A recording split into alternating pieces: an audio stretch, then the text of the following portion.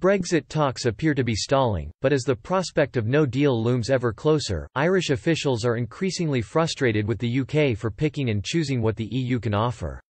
EU officials visited London this week for trade talks, as the race to reach an agreement before the UK officially leaves the bloc in December has intensified.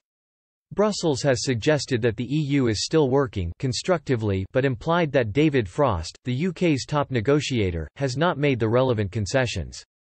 A European Commission spokesman explained, "We are working hard to overcome the significant divergences that remain between us." German Chancellor Angela Merkel, however, has warned the EU to prepare for no trade deal. The latest developments will have left some in Ireland devastated, as the UK is one of its main trade partners. Indeed, the Irish Times reported in June that Irish food exports to the UK could result in €1.35 billion (£1.21 billion) of tariffs, unless a trade deal is found.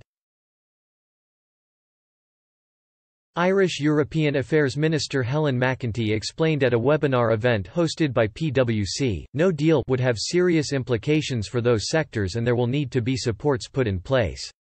The Irish Times claimed that Ms. McEntee painted a gloomy picture of the Brexit talks during her speech. She continued, "What the UK is asking for and offering in return is not where we need to be. What the UK is being offered is unparalleled access to the single market.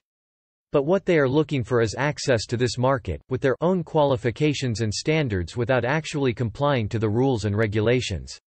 She continued to lay into the UK, claiming, "It's unprecedented that a member state, or any other third country, would have access of this level or of this scale without having to take on board some of the rules and regulations that create that level playing field."